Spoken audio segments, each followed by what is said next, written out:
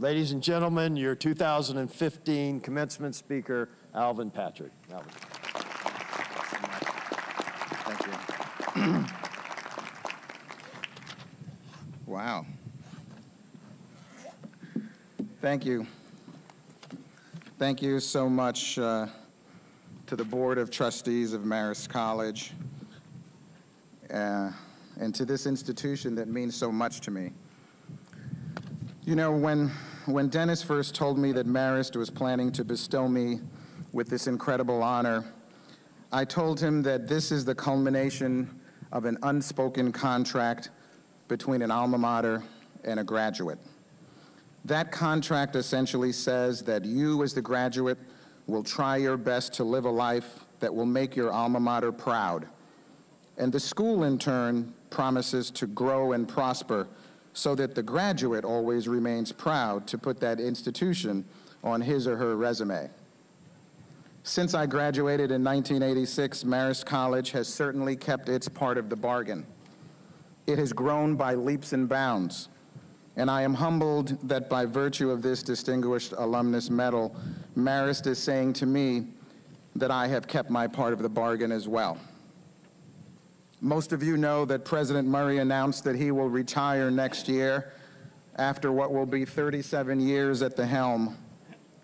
Look around.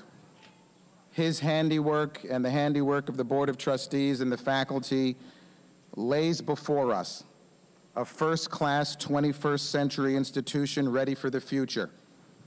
Before I begin my brief remarks, please acknowledge Dennis Murray, the man who has presided over what will surely be known as the golden age in the history of Marist College.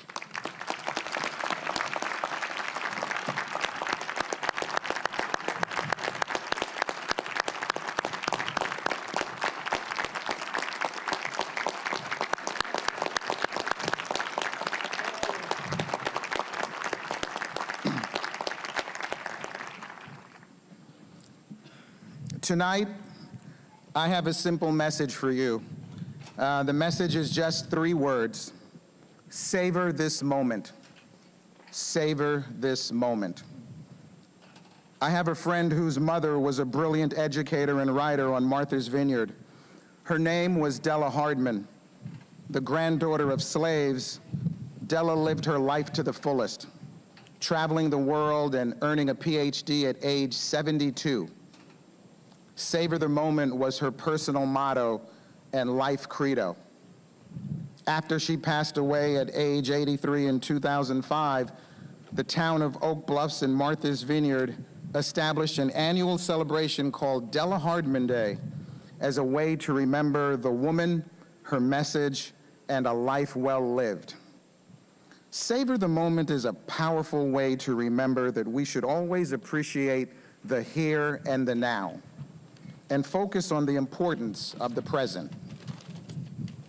As graduate students and adult students, you have a keen eye on your futures, more so than the undergraduates who will get their degrees tomorrow morning. You have careers to focus on, families to build, loved ones to take care of, but do not make the mistake of missing this moment. I certainly made that mistake when I was in your shoes. In June of 1988, I was a lot like you. I was a 23-year-old graduate student and a wannabe adult. I was about to graduate from Brooklyn College with a Master of Fine Arts degree, and 1 week later, I was to be married.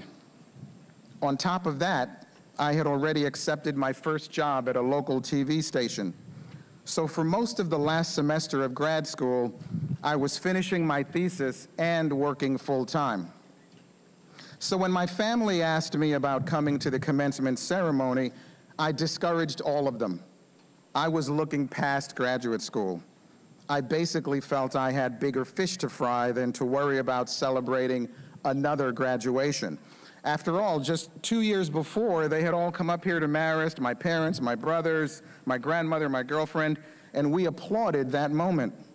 But I thought, back then I was just a 21-year-old kid. Now I'm a 23-year-old grown-up.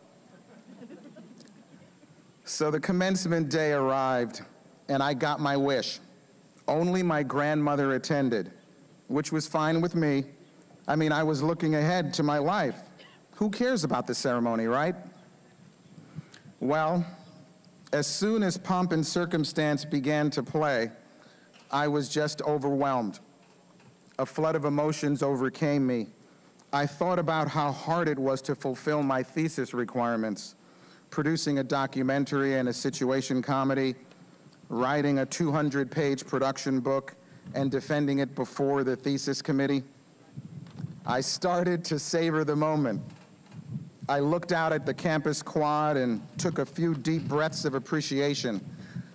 I thanked God for that moment. After the ceremony, I was suddenly happy that my grandmother was there, but I regretted not sharing that moment with my entire family.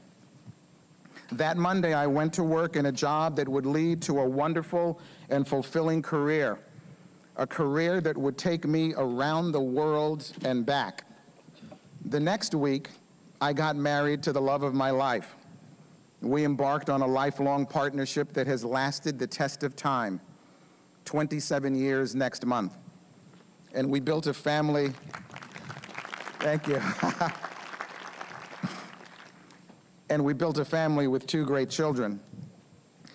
I believe that life is simply a series of moments. Moments to be celebrated, moments to be shared, moments to be endured, and yes, moments to be seized. And it's moments like tonight that should be savored, because each moment in your life is a building block to the next. Each moment is important.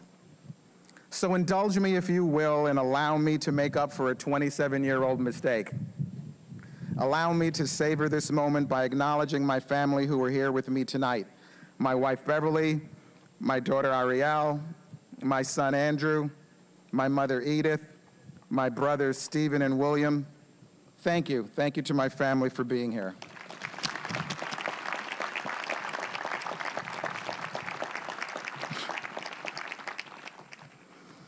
Several psychology studies show that we are happiest when we live in the now, not dwelling on the past or obsessing about the future, just being in the present. So I implore you tonight to savor the moment. Drink in the atmosphere. Appreciate the majestic Hudson River landscape before us. Soak in the beautiful campus green. Share this experience with your family and friends here with you tonight, because you are special, and what you have accomplished is noteworthy. Graduate students, you are members of an elite club.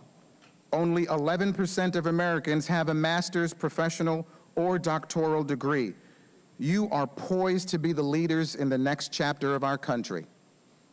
Adult students, you are members of 2 special clubs. First, only 30% of Americans have a bachelor's degree or more. And second, only 38% of adult students who go back to get their degree actually do so. You have set an example of hard work and achievement for your families, friends, and loved ones that will long be remembered. So please, savor this moment, because tomorrow or next week you will get on with your job, your marriage, your life. But there will only be one day in your life like this, a day when we celebrate you for what you have accomplished and what we know you will do in the future. Remember May 22nd, 2015. Keep it with you so that in the future you can Google it in your heart and your mind. And remember Marist College, this great institution with not 1, but 2 Latin mottos that serve as beacons for all who grace our halls. First, the words on our college seal, orare et laborare, pray and work. And second, the words on our coat of arms, cum optimis litigare, strive with the best. Keep the unspoken contract between alma mater and alumni, the mutual agreement that you and Marist will grow and prosper and make each other proud. I know Marist will keep its end of the bargain. Now go out and hold up your end of the deal. But first, savor the moment, and savor all of the moments that are sure to come in your bright futures. Congratulations, class of 2015. Well done. Thank you, and have a good night.